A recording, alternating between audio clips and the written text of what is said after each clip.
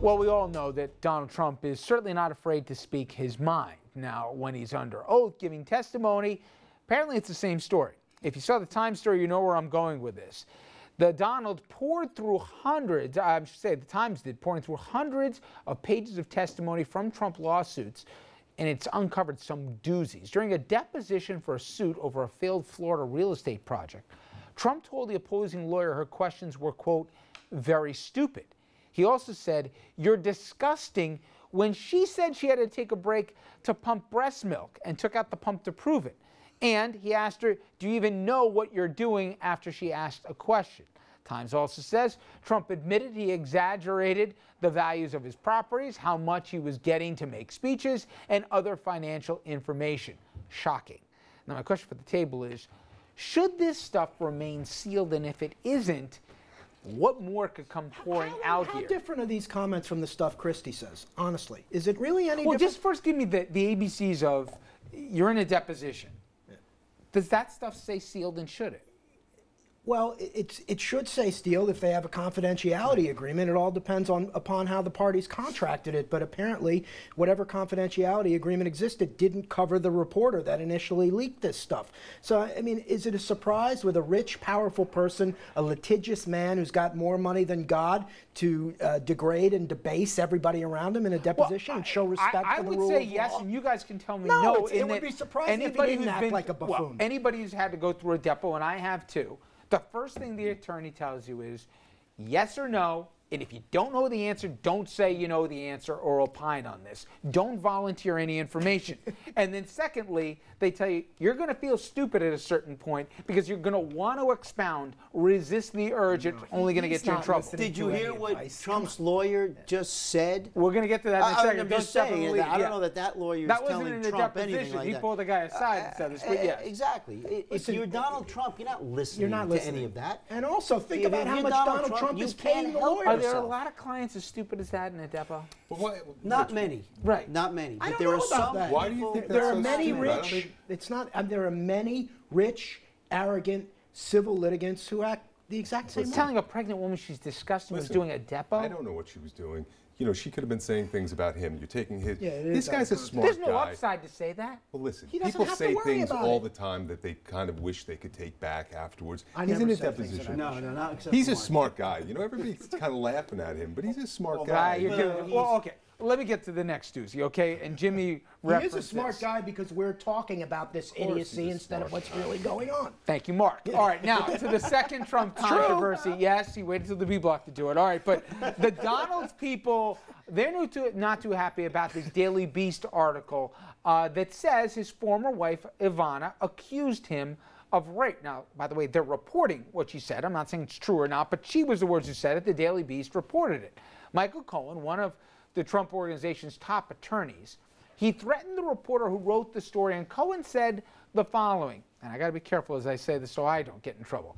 You write a story that has Mr. Trump's name in it with the word rape, and I'm going to mess with your life. Mess your life up. Messed your life up. Thank you very much. Hooked on phonics. Tread very effing lightly because what I'm going to do to you is going to be effing disgusting. Now, I can't believe this, but Trump distanced himself from the comments, and Cohen later apologized.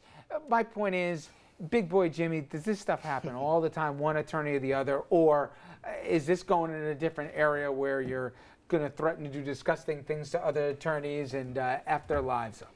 This is hanging around with your client just a little too much and getting a little bit too much of that bravado because no, it's. And there was more, believe me, I could have read. Well, unless you're Michael Grimm, I mean, it's the same thing. That's right. It's the same thing that happened. Well, you're It's threatening not. somebody. No, You know, Mayo would never say such And it's a thing. a problem. Yes. It's a problem. But that's Richard, why when Mayo's you not running can't- for president. When you can't help yourself but become like your client. Is that a danger sometimes where you're around your client so much and you take on, because you're representing your client, we've seen this with some attorneys who represent mob figures and stuff, right? They think they're, almost phony wise guys. Well, they forget what they're there for, and as attorneys, we're there to give guidance to our clients, and we're not But there Donald to Trump follow isn't the going to be client's guided. lead. That's the point. Well, but again, as a good attorney, you're supposed to be the advisor there. You're supposed to bring him back to a place that's safe, not only for him, but a place you're comfortable being, because ultimately ultimately you have the ethics board you got to answer to as Yep. well. Not look at the possible with a analogy. guy like I was this. just, you look at Mark Dreyer. Mark Dreyer came up representing a guy who all he wanted to do was sue people. Most of the claims were frivolous. Right. But he made millions of dollars doing it. So, when you have a client like that and paying you that much money, it does rub off on you, and you have to act a certain way in order to remain the guy's client. Well, That is Jim, true. if we just very brief, we talked about the sealing orders in the past. How many times do we have criminal cases where there's someone who's a stenographer who has their own set of transcripts, and you have a court that seals? I don't think you have to specifically advise that stenographer that the case is sealed. Once that judge in criminal court or in a civil court says the matter is sealed, it should be sealed.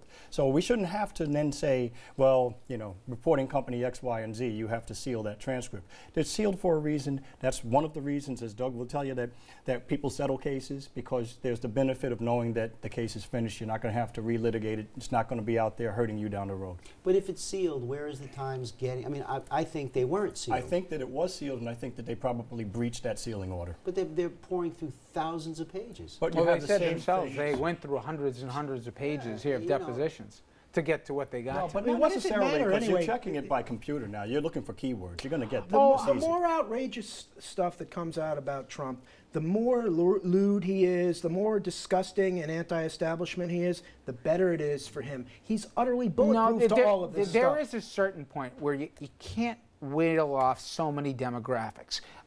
The Republicans, I know because I speak to operatives all the time, they're worried that he will do permanent damage to them with the Latino Well, vote, what are they even if supposed he to do, doesn't though? emerge. I mean, here's the thing. Well, that's a political question. Right. I'm just saying there's that. Then there's comments that come out that he insults pregnant women and calls them disgusting. And forget the context in it. No one's going to care about that. I mean, this is the world that I live in. And they'll look at the soundbite. They'll say pregnant woman, breast pump, disgusting. Donald Trump says. So at a certain point, Well, it's going to this be is a used broader to political stigmatize the entire Republican Party. Yeah, it's absolutely. being done already, Okay. but how do you stop it? That's not fair either. It's not, but you know what? If you open up this Pandora's box as he does, then you reap the whirlwind. Now, I want to talk one more, and this is about Trump as it relates to litigation, and nobody has to follow this to know that he's been involved in so many suits, both where he himself is being sued and also he's brought suits or threatened to at least. But in terms of the history of litigation, Jimmy, I mean, we've talked about, forget about going after companies or not paying your bills, which he's known to be infamous for in New York in the construction industry or in the commercial development.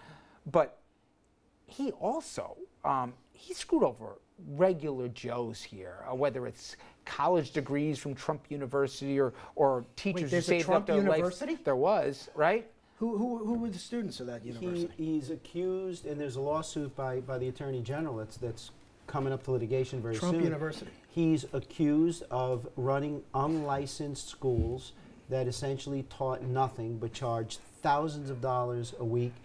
You know, there are other lawsuits that he lent his name to a real estate company in Mexico. People, because of that, invested thousands and thousands of dollars only to find out that none of it existed. Never And- got billed. and, Teachers losing life savings. Well, and there's his the crime of daughter sh- was of even Champerty. present at this. Yeah. There's the crime of Champerty, which is when you have a nominal plaintiff and you're the actual party in interest, which he did constantly with the Indians to block casinos all Yep. up and down the East Coast. It's literally a crime. And from the other side, he sues all the time because he's got the power and in-house counsel. When he owes people money, apparently, it's easier to let the contractor sue because the contractor is going to settle because from a That's financial business, They standpoint- need the though, money. isn't it? That's Exactly, business. That's what exactly. happens. Exactly. Except the only thing I'll say is it goes from business to if you're trying to be commander in chief and your word How means could we nothing. even put this man in the same sentence with commander in chief? The Do you know more why? it's Because not right possible. now, It's we're not at the humanly end of possible. July. Come on. Next week, we've got the first Republican debate, and he's clear of the field, some say by as many as 10 points in certain battleground But this states. is your wheelhouse, and isn't it somewhat true that... I'm moving to Canada if No, this but happens. is yes. this somewhat true that from a primary perspective, that's one thing, but when you Oh, get to the actual election... I it'll don't think he never lasts work? early. even It's in the too primary. early. But that said, the fact that there's a realization that he's going to stick around longer for this. No and the question. question is, what damage Well, will he do to the the real thing is party? if he runs as an independent, that's the disaster. I don't for think at the end of the Republicans. day he really wants to, too because much he's going money. to have to spend his own Too much money. money. He's getting free media right now, which means no real cost, but he has no ground game or anything else. If this is a story through the balance of the summer into fall, the biggest losers are the National What Republican happens Party. to him when this is over as a brand, as a television See, that's for personality? me the question. Yeah. He's already lost The Apprentice right now. He's had advertisers that have stepped away.